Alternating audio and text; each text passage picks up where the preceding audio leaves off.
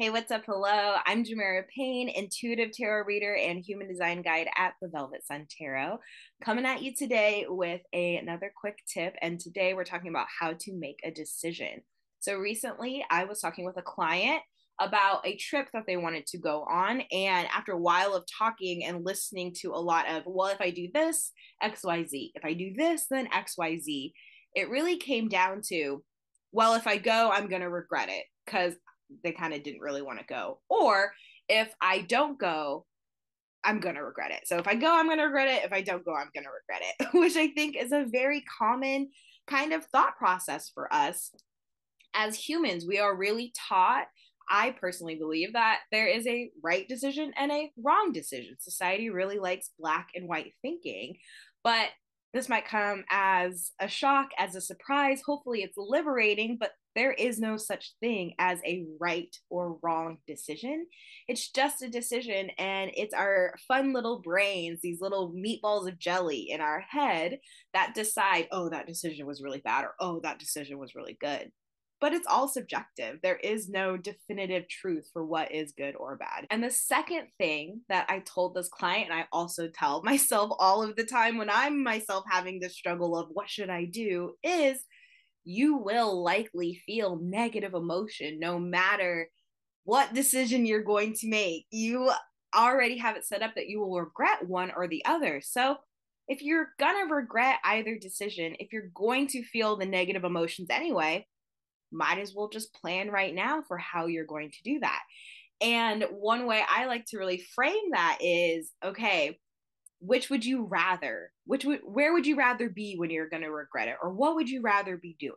And this can be applied to any instance, not just going on a trip. So for instance, if you stay home and regret going on the trip, would you rather be at home regretting it? Or would you rather be on the trip regretting it? Would you rather be in this? I think they were going somewhere tropical, if I remember right. It was a resort. Would you rather be at this resort regretting it, or would you rather be at home regretting it? Same with jobs, like leaving a job or finding a new career. Would you rather regret quitting your job and taking the risk, but at least you're trying it? Or would you rather regret staying at the job, but at least you are continuing your own pattern of safety or whatever? Or, would you rather eat this? And for instance, I'm lactose intolerant. Would I rather eat a bunch of ice cream knowing I'm going to probably feel like crap, but at least I got to eat some ice cream that was delicious? Or would I rather skip out on the ice cream and not feel the pain, but I don't get the ice cream? Like, I'll probably regret eating the ice cream, but I'll probably not regret not eating the ice cream. So it's really, which one would you rather regret? Which situation would you rather be in? You're going to feel the negative anyway. So at least pick one that you like.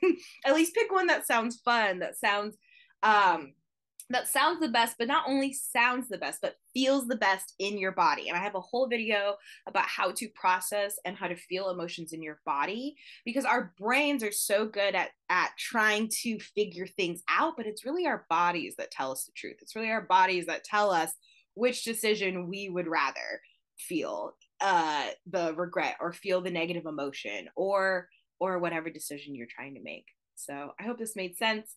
I hope this helps. Let me know in the comments down below what decisions you're trying to make, if you use this tactic and it really helped you, or if you have any other decision making tactics that you like to use. I'd love to hear them below. And thank you for watching. See you in the next video. Bye.